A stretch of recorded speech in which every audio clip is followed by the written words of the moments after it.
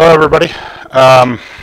So by the time this is my third try doing this, my mic cut out the second time, first time I can't remember, but anyway, the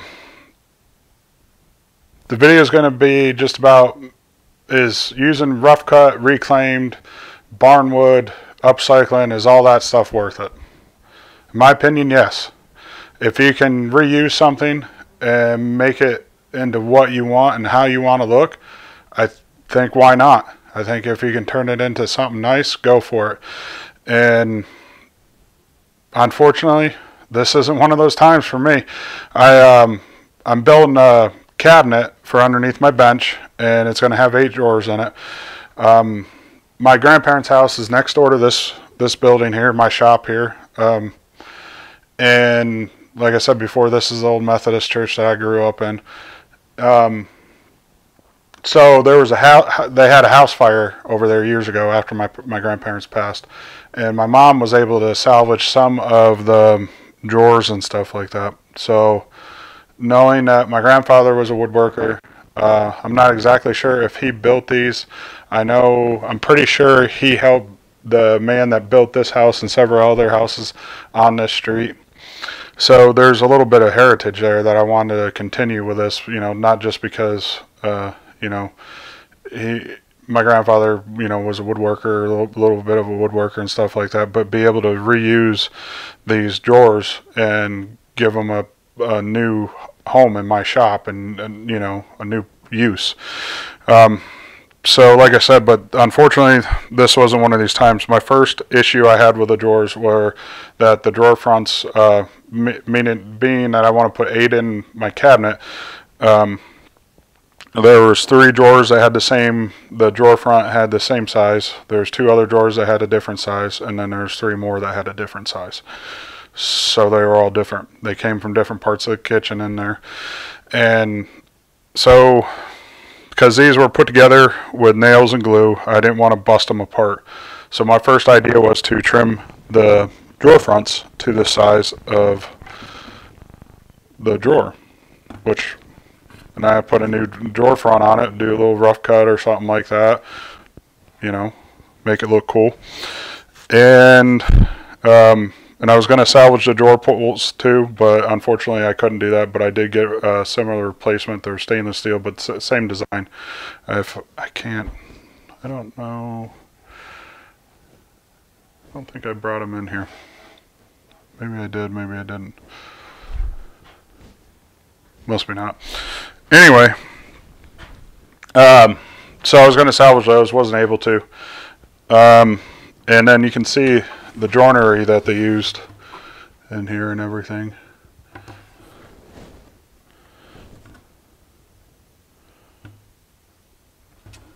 And then another cool part is the drawer slides. So they had the drawer slides on the bottom in the middle, just one drawer slide, and that's what they had. So which brings me to the point of, like, I'm not saying whoever built these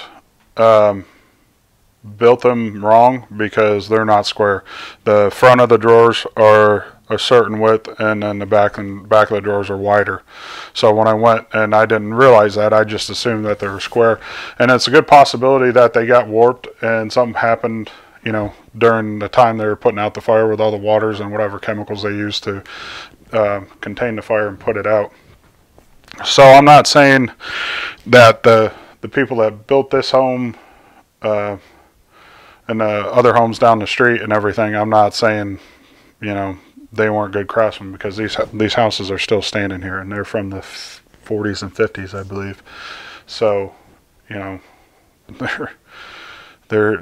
were built to stand the test of time for, they're going to be around for a while, still in use, people still live in them. So anyway, that happens. Sometimes things, just when you're trying to upcycle things or recycle them and give them a new use, or using rough cut lumber or barnwood or whatever, sometimes it doesn't work out. Sometimes it does. Sometimes it turns out like that right there, my new drill charging station. And all those drawer fronts on there, those are rough cut lumber from 30 some years ago. So you know, and it looks nice. At least I think it looks nice. All the trim on it's oak, white oak trim around it, and then cast iron door pulls, and then brass wood screws, slotted brass wood screws. I thought that's a nice touch. And then, of course, my headboard accent piece I did in the last video. You know, not everybody liked that one. I think there's only like six or seven views on it. So, but anyway, that's, you know, that was all rough cut too. So you can turn out nice stuff, and I'll throw up a couple pictures of some console tables and benches I've done before for people, and you know, and it shows that you can take this type of materials and make something really nice out of it. It doesn't have to be dimensional lumber. It doesn't have to be milled all the way down. As long as you can get it, you know, in there as far as how it looks and square and functional, there's nothing wrong with it. So yeah, I wasn't able to use those drawers, so I have been making more drawers. And then there's the cabinet I got going on there. And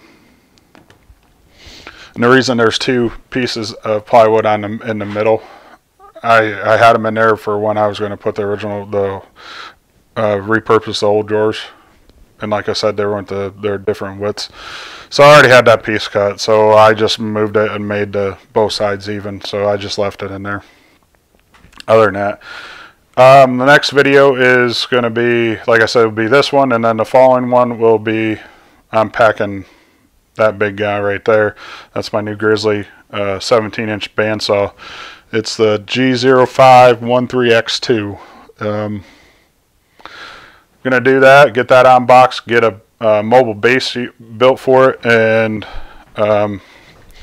only because a bunch of the reviews I saw, I wasn't entirely convinced by them. So what I'm going to use for casters and stuff are these ones that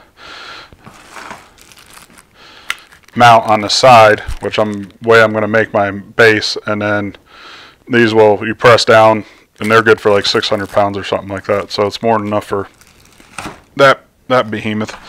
And it's just the same ones that they're the workbench casters. So you put them on there, and then you flip them up, everything drops down, or you know, when you pick them, when you step on them, it raises up 3/4 inch. So that's going to be that. And like I said, don't be afraid of using, you know, reclaiming materials, giving them a new use, whether it's barn wood, pallet wood, whatever you can get your hands on. If you can make it nice, I say go for it. So thanks for watching, and I'll see you guys on next time. Bye.